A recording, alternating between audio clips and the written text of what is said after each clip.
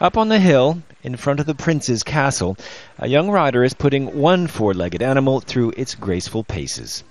Down in the prince's forest, another beast is doing pretty much as it pleases, the European bison. Lots of people came to me and said, "You are crazy." And Prince Richard of St. Wittgenstein Berleburg says it wasn't easy to win over the locals.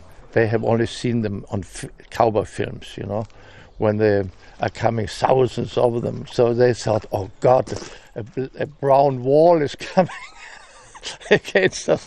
And we always told them, no, the utmost we want to have are 25 and not one more.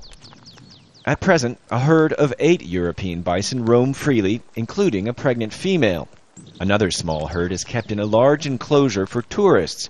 That money helps pay for the project and research. The European bison used to roam from France all the way to the Volga River in Russia and down to the Caucasus, but they were hunted to near extinction in the 1920s. These animals were raised from specimens living in zoos. That narrow gene pool creates a risk: inbreeding.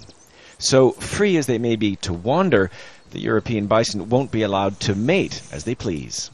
We had to establish a whole new bison population. So the genetic variability is really small. And so we have to observe all the time that if we are making some breeding with animals, that we take them which are the most farthest apart as possible. Prince Richard welcomes visitors who raise the same animals in semi-captivity in the Netherlands. Looking back on the more than 7 centuries his family has owned this land, he takes a whimsical view of his latest project. No, it was just a stupid idea that worked nicely. There's an element of noblesse oblige to it all, or privilege which brings responsibility. One which has given the long-lost bison a home again in Western Europe. Nick Spicer, Al Jazeera, Bad Berleburg, Germany.